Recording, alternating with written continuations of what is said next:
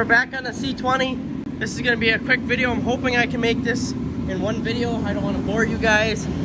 We're taking this motor, putting it in that truck, taking that motor out so it can be rebuilt at a later date.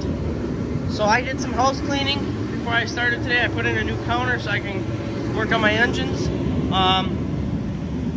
and move some stuff around so I got a little more room. But enough with the nonsense. Let's get to it. Like I said, that motor is going in that truck. I'm going to start with the exhaust, rip apart the front accessories, put the motor in, put it all together and get it a good runner for now. Eventually I will put that motor that's in there now back in that truck, but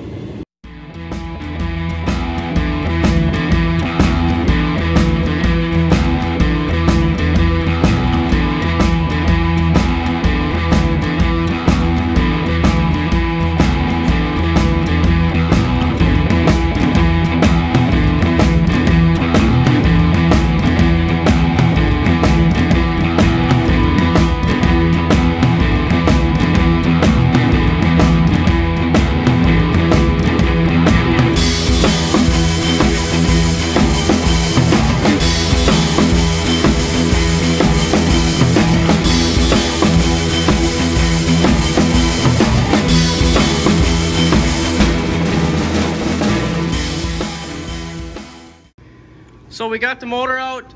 I'm going to unbolt this motor. I got to do some things to disconnect it from the run stand. Then I'm going to lift it out with the forklift and I'll put it in.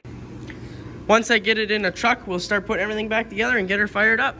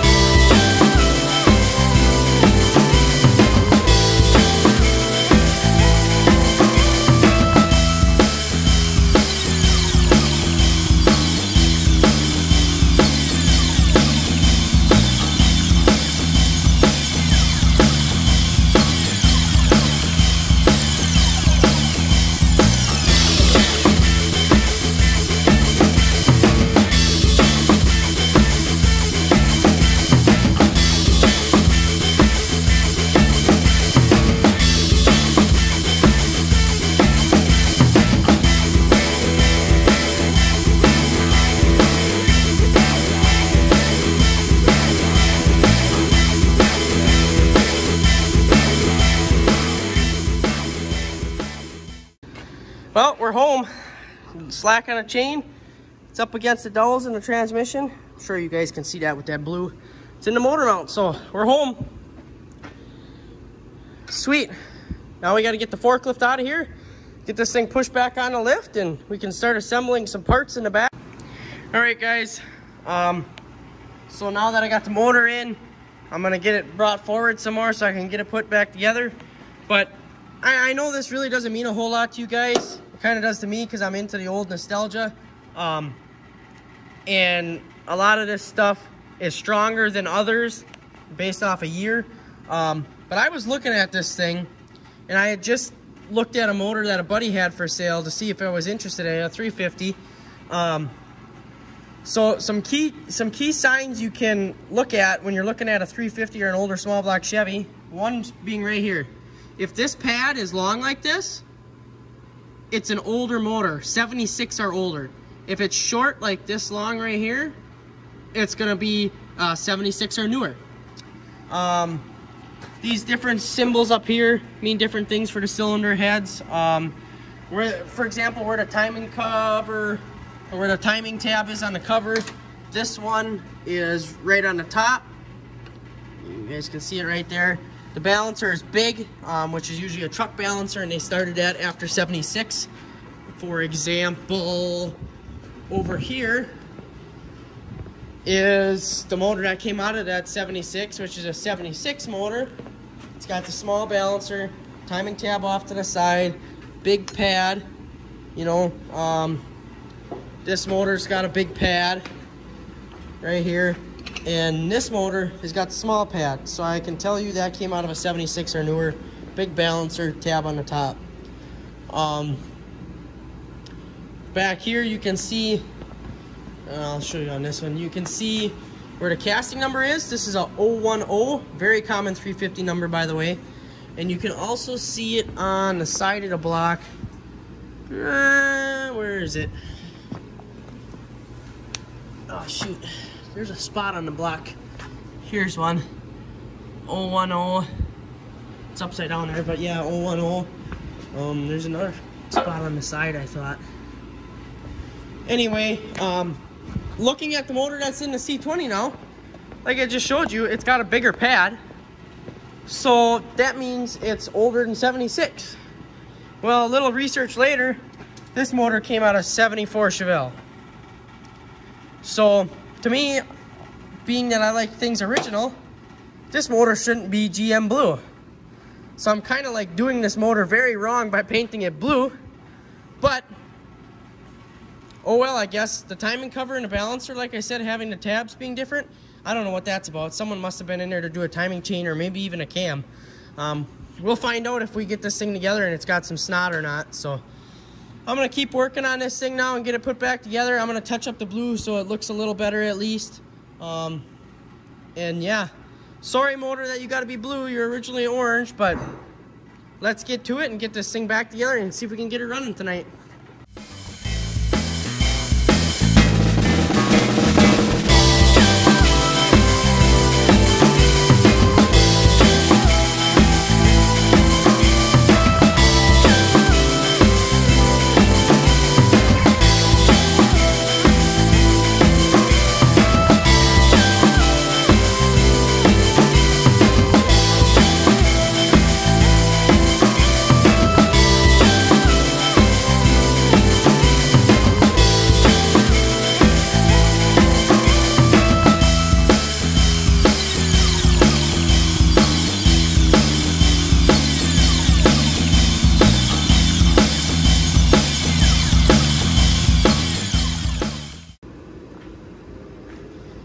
Alright, so far is what I've got done. I've just kind of been jumping right into it. I got the bell housing bolts in. I attempted to fix a little transmission leak with the dipstick tube. Now I'm going to do torque converter bolts, starter wiring, and then I'm going to throw in the header. So we're very close to firing this thing up. I'm going to change the oil before I fire it up, but yeah, we're very close. I gotta change oil, put antifreeze in it, and then after that we'll be good to go. So let's get her done.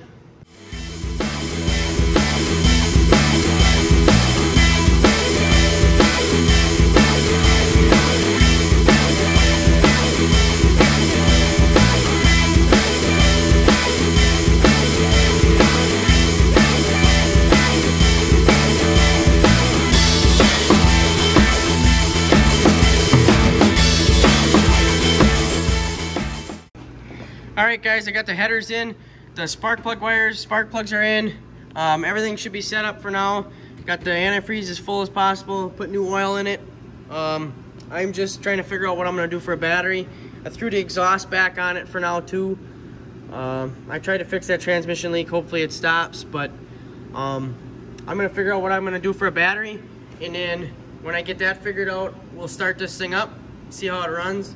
Should run just fine.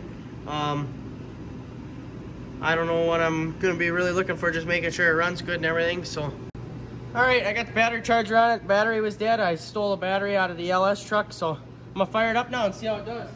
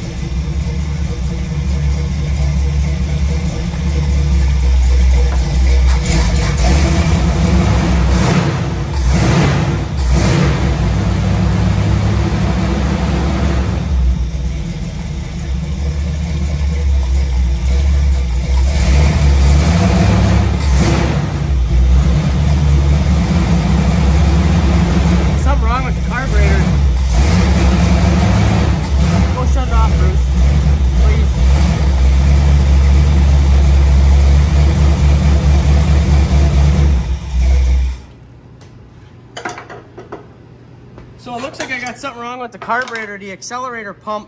Around the accelerator pump here, I'll show you, pardon the shaking of the camera. Around the accelerator pump, it's starting to bail fuel out of it and it's starting to load up. I don't know if the needle and seat are sticking again. This carburetor, I actually just had a buddy and I, we took them all apart and rebuilt them, so I might have to take it apart and see what's going on for sure. But I think it's bailing over again. Crap, that sucks. Might have to try the other carburetor that we rebuilt. It runs fine, the truck runs fine and everything. It's just that that carburetor's bailing over. What in the world?